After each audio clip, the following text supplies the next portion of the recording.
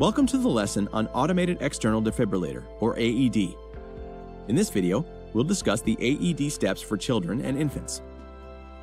An AED is both sophisticated and easy to use, providing life-saving power in a user-friendly device. This makes the device useful for people who have no experience operating an AED and allows successful use in stressful scenarios. However, proper use of an AED is very important. The purpose of defibrillation is to reset the electrical systems of the heart, allowing a normal rhythm a chance to return. Remember, the criteria for AED use is no response after shaking the individual's shoulders and shouting at them, no breathing or ineffective breathing, and no carotid artery pulse detected. To use an AED in infants or children, first receive the AED. Open the case and turn on the AED. Expose the infant's or the child's chest. If the chest is wet, dry it.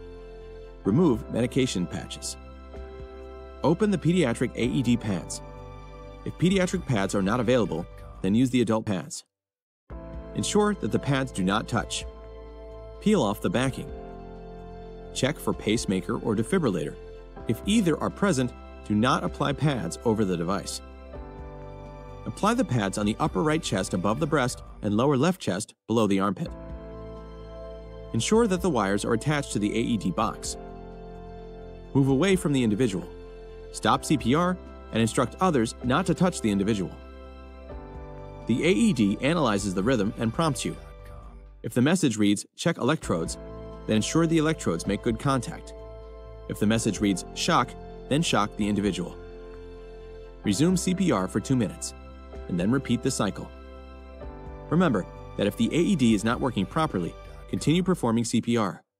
Do not waste excessive time troubleshooting the AED. CPR always comes first, and AEDs are supplemental. Also, do not use AED in water. This concludes our lesson on AED.